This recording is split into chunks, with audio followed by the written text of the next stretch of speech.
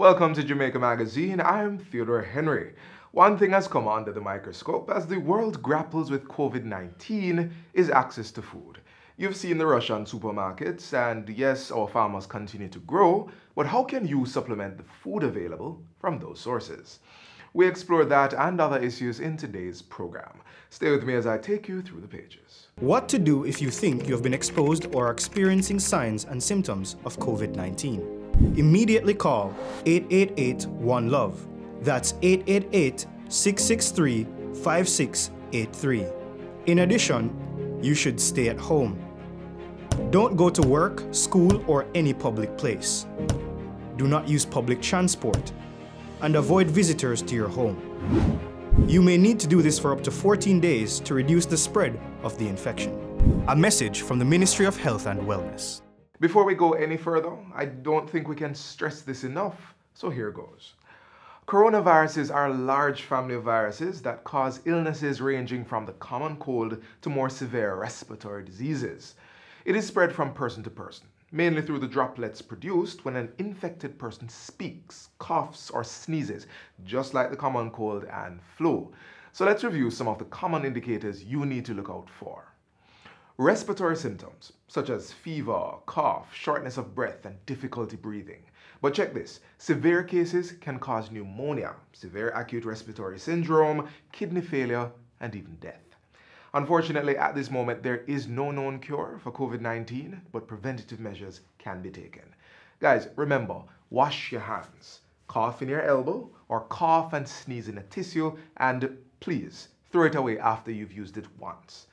Practice social distance and let us do what's best as we aim to make Jamaica the place of choice to live, work, raise families, and do business in good health.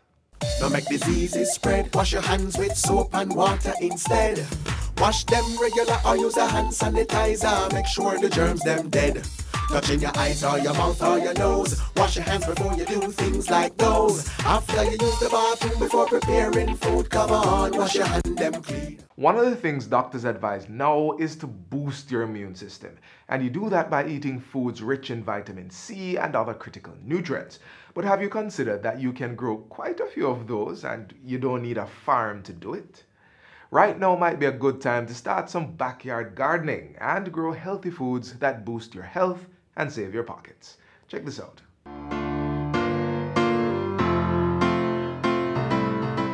This garden is beautiful, right? Well, it took quite some time and a lot of hard work to get it to this stage. Did you get it in someone's backyard? It is. Backyard gardening is one sure way of eating healthy and saving money. Today, both you and I will be learning some important pointers on growing our very own garden. So, come, let's dig some dirt. With me is Master Gardener Rashida Linton. She'll be telling us what to consider when choosing a location for a garden. Rashida, this looks like a good enough location. It is. This is quite okay. You need to ensure that your property is located in an area that receives anywhere from 6 to 8 hours of sunlight per day. Okay. In fact, you need to also ensure that it gets adequate amount of water. It could be either a water tank, a roof gutter, or just a simple tap. You know what? Chris, he's well informed, very experienced. This is his property. Okay. He'll be able to tell you anything you want to know. Chris, this is Kerry. Kerry, this is Chris. She's interested in farming. Please tell her anything she wants to know. See you guys later. Okay. All right, later. Chris, look like we're going to do some farming. Yeah, all right.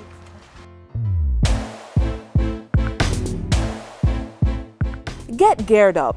You'll need gloves and rubber boots. First, clear the land of stones, tins, broken glass, or other types of trash and large sticks or plastics that will hinder your plant's growth. Next, use the fork to dig the area and loosen the soil. You may want to make sure that you fork at least 10 to 12 inches or roughly 25 to 35 centimeters so that your plant roots grow easily. This is also the time that you should add whatever animal manure you have to the soil. Also, you may consider adding sand to improve soil structure and drainage. You want a nice crumbly texture. How much manure do you need? Use 1 kilogram or about 2.5 pounds of chicken manure or 4 kilograms or 8 pounds of cow dung or goat manure to 1 square meter or a yard-sized bed. Fork the manure well into the soil and keep forking to mount a raised bed that is at least 3 feet wide or 90 centimeters and 20 to 30 centimeters or 1 to 12 inches high. Keeping the width at 3 feet will make it easier for you to sow, weed, water and reap from the outside in without having to reach too far. To further ensure that your soil is free from pests and diseases, cover the soil with plastic for a few weeks. Cut large garbage bags down to the side seams and lay them on top of the soil to cover. You can use stones around the edges to keep the bags in place. The plastic covering will allow the soil to get heated in the sun, and over time this will kill most of the insects, pests and viruses that might be living in the soil.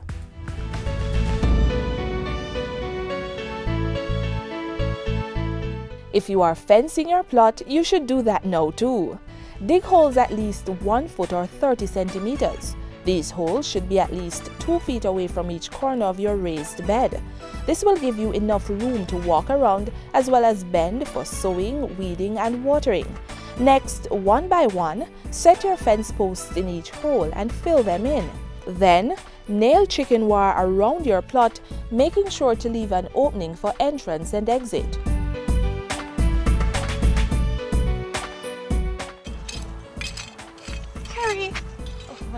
This is good, but you know you don't have to go through all this trouble. There is a much simpler way, especially for persons who don't have enough space. Okay. It is called containerized gardening.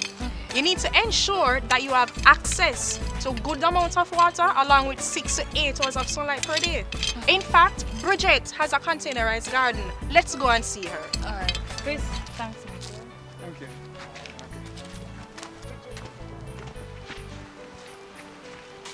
Bridget. This is Kerry. Kerry, this is Bridget. Hi. Bridget has a container garden. Kerry is interested in doing containerized gardening. Please give her all the information she needs. Okay. Later, guys. All right, Later. then. Take care. Later. Hi, Kerry. Hi. You have actually come good time because I'm just about to transplant some tomatoes. Okay. Right. Okay. So, this is my container. When you grow in containers, you must have a proper drainage. If you buy clay or plastic flower pots, they will have holes punched in the bottom for this purpose. But if you are making your own, you must make sure you punch holes in the bottoms and sides so that the plants won't get waterlogged and develop root rot. As for getting the right soil mix, making sure you have really good healthy soil is even more important in container gardening than it is in raised bed gardening. That's because the soil in pots is shallower and can dry out more easily. Most container plants do best with a mix of soils. 1 part loamy soil, 1 part sand and 1 part humus. Because potted soil does not easily retain nutrients, you should add 6 tablespoons of fertilizer to soil. Once you've put the right mix of soil in your pots, allow them to settle for a week or 2 before planting. The next thing to think about is choosing the right crop to grow in your pots. The most ideal plants for container gardening are callaloo, tomato, peppers, lettuce, cabbage, cucumber, legumes, condiments and herbs. Thank you so much, Miss Williams, for all your help. Yeah, man. Boy, backyard gardening, not easy. But hey, at least now we know about site selection and container gardening.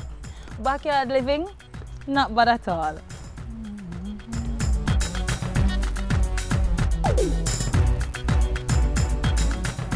Protect yourself from the flu virus. Visit your nearest health center or doctor to get the flu vaccine. Cover your mouth and nose when coughing and sneezing. Wash your hands regularly with soap and water or by using an alcohol-based hand sanitizer. Avoid the spread of germs by not touching your eyes, mouth, or nose. And be sure to regularly disinfect surfaces and objects that are used often. Remember, your health is your responsibility. As you get your backyard or side yard or veranda gardening going, a good way to keep those plants healthy is using natural fertilizer made from your own table scraps. That's right, we're going to show you how to set up your own composting at home. Compost is one of the richest forms of soil nutrient.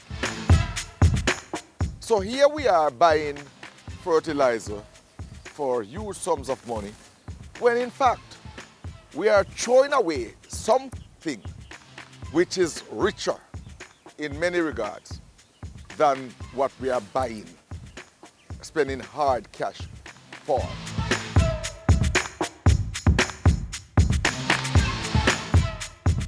We, from time to time, do what we call garbage characterization survey. This is where we actually go island-wide and take samples of the garbage and look at what make up the garbage. All the surveys that are done in recent past points to one particular set of dynamic. The compostables are always the highest. 67% in some survey, 65% in some. We eat vegetables. We do ground provisions, the peelings from those.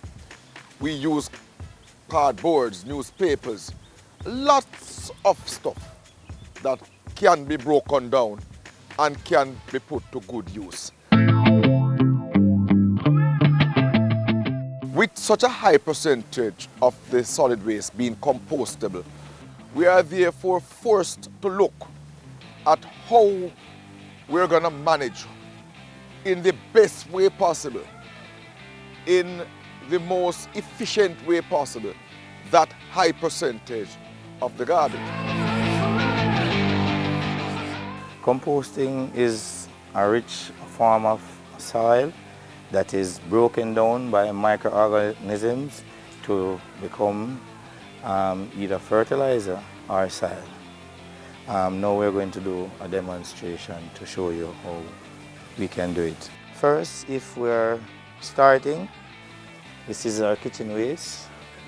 So if you're starting a compost bin at home, you need to get your kitchen peel, your banana, your lettuce, your cabbage, your tomatoes, and you cut them in finer particles. It will make it break down much faster. In order for the microorganism to work effectively, you need moisture, you need air, and you need heat. You can use a hand shovel or your hands. Too much moisture will allow the stuff to rot and it won't be compost. And if it is too dry, the microorganisms won't be able to work effectively. So you need to get a right mixture. If you squeeze it with a fist, you shouldn't have any water running out of it. If it's dripping, it is okay. If it is running out of it, that means you have too much water. So now this is our compost. If you keep this moisture in your compost, it will give you a maturity rate of 3.5 months. And you'll get this final product, which is this right here. Compost, what it does, the longer it stays into the ground, is the richer it becomes.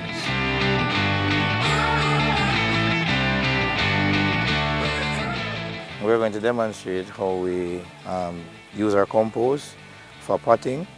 We're going to pot a few plants using our compost. This plant is called spider fern. It is an indoor plant that does like a fair amount of water. It likes a light mixture. The composting can be used for indoor and outdoor plants. This plant is called a bougainvillea.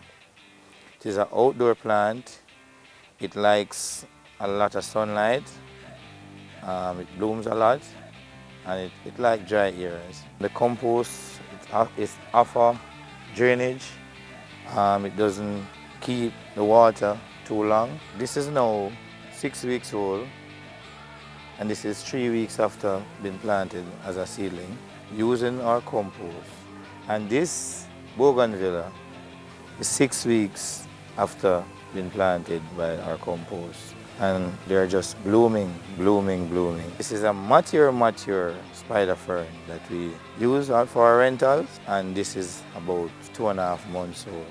At the NSWMA, the parks that we manage, the beautiful flowers that you see there, the composting that is used to fertilize these plants are actually done within the department here at Parks and Gardens. The other benefit is that we at the NSWMA, we would need less trucks. Now, right now, our biggest problem is trucks to remove garbage.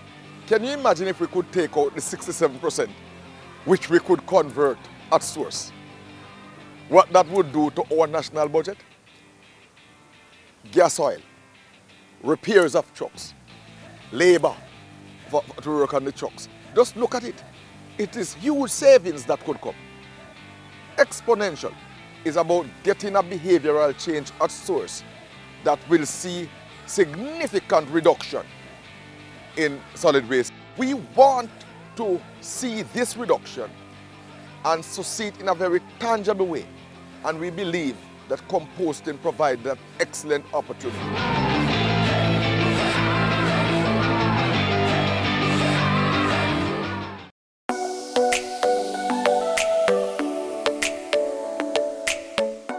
To properly carry out a hand rub, apply a palmful of the product in your cupped hand, covering all surfaces. Rub your hands palm to palm.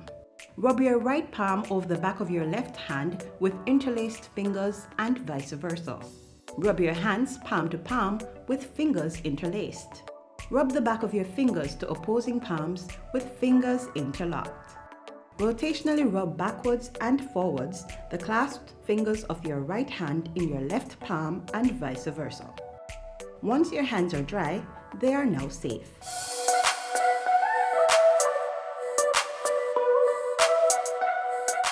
Regularly wash your hands for 20 seconds. By now, we're all aware that this is one of our best defenses against getting infected with the novel coronavirus. That also applies when you're busy digging in the soil and planting crops. Check out this innovative, cost-effective method.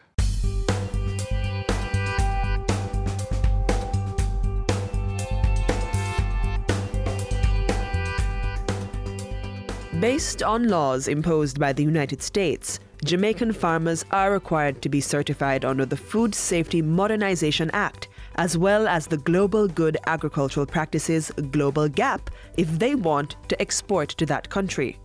Given this development, the Rural Agricultural Development Authority RADA saw the need to introduce a hand wash station for farmers.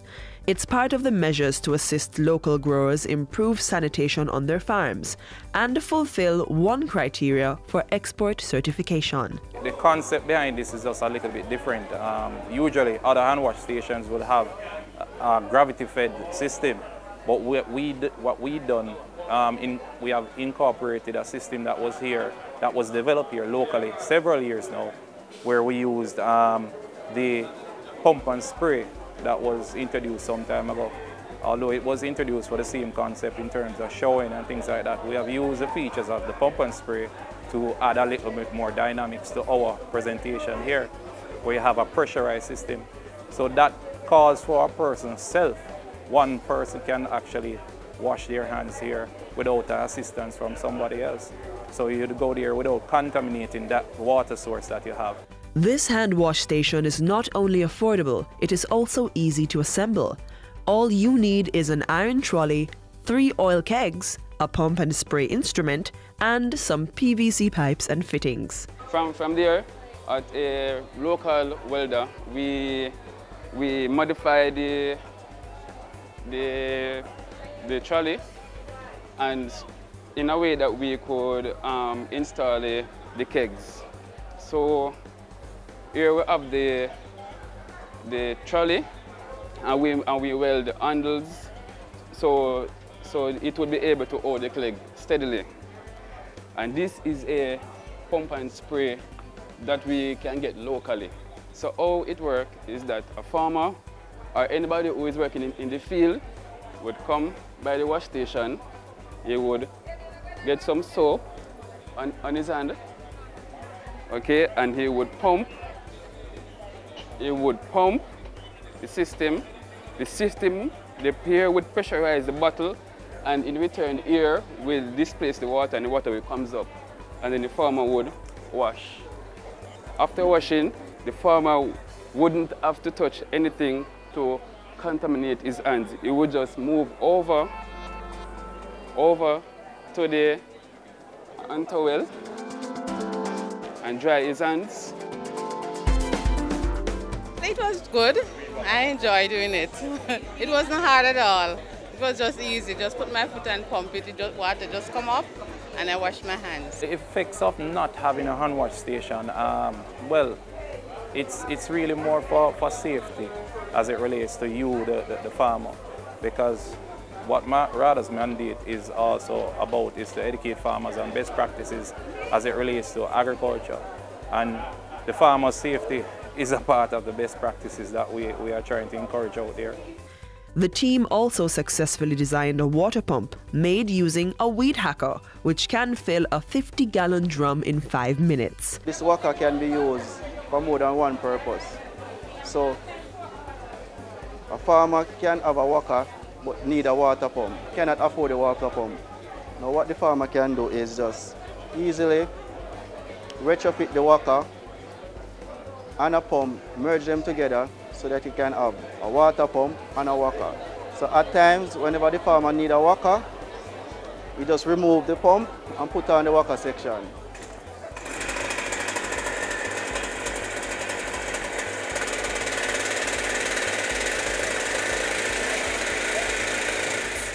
Farming may be expensive, but through innovation, your basic equipment could be just what you need to ensure greater savings.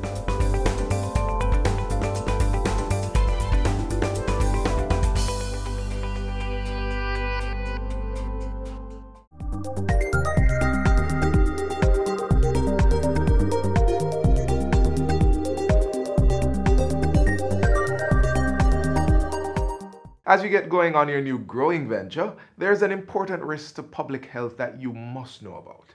It's called antimicrobial resistance. Watch this next feature and take action. Traditional farmers, this especially applies to you.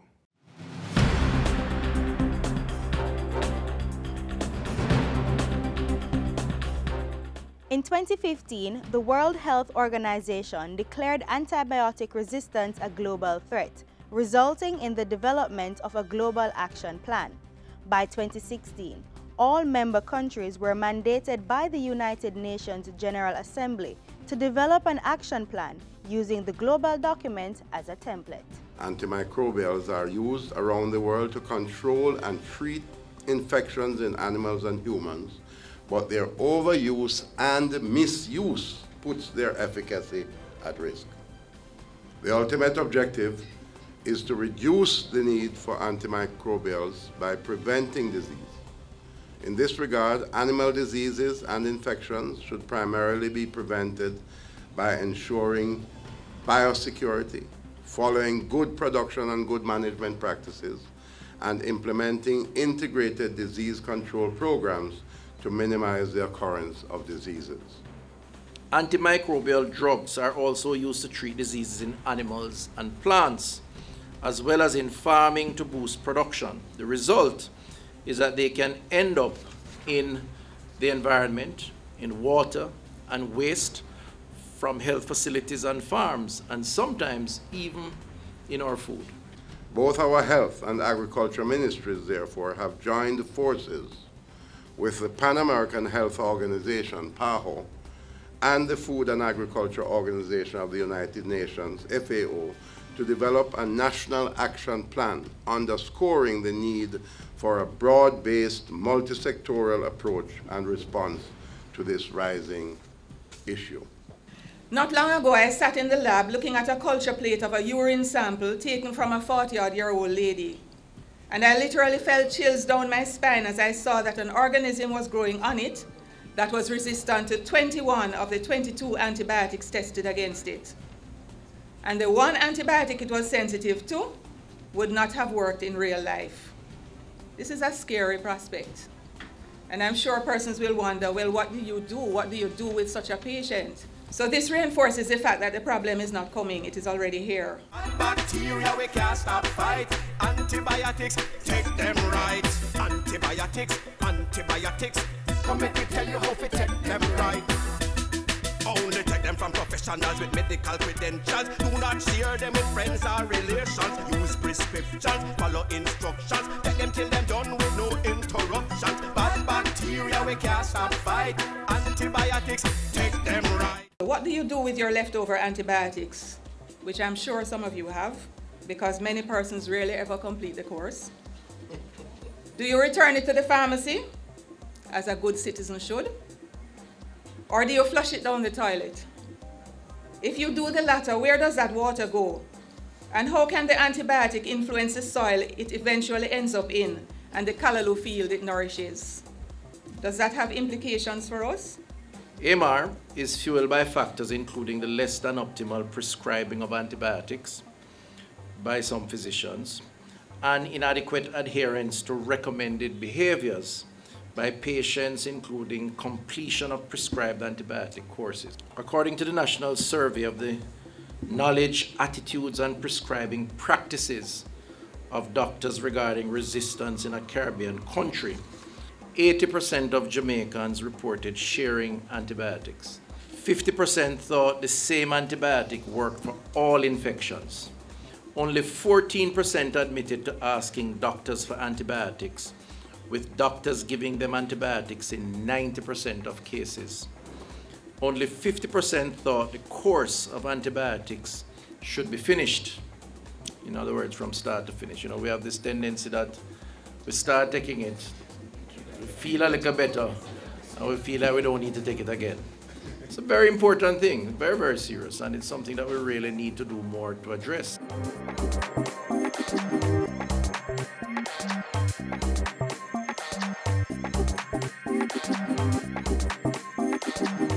Responsible and prudent use of antimicrobial agents include implementing practical measures and recommendations intended to improve animal health and animal welfare while preventing or reducing the selection, emergence, and spread of antimicrobial resistant bacteria in animals and humans. In an ironic twist, the antibiotics that kill the bacteria that would kill the patient have now created bacteria that can no longer be killed by these antibiotics and will therefore kill the patient. Antibiotic resistance is real. This here is a call for action.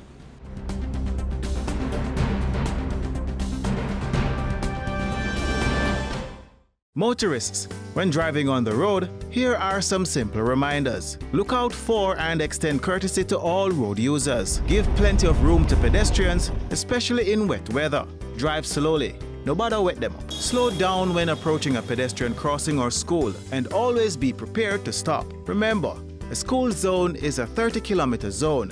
Cut your speed. Drivers of large and slow-moving vehicles should always keep in the far left hand of a dual carriageway. Keep it simple. Drive left and pass right. These are just simple reminders of your road duties. Drive safely.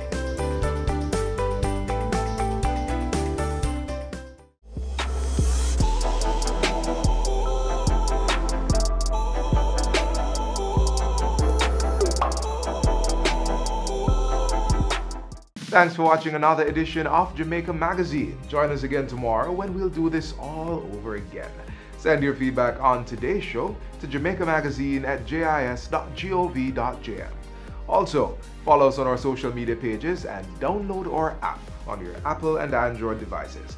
And you can also visit our website at jis.gov.jm for more information. Don't forget too that this and other programs can be found on our YouTube channel. So on behalf of the entire production crew, I'm Theodore Henry. Thanks for watching.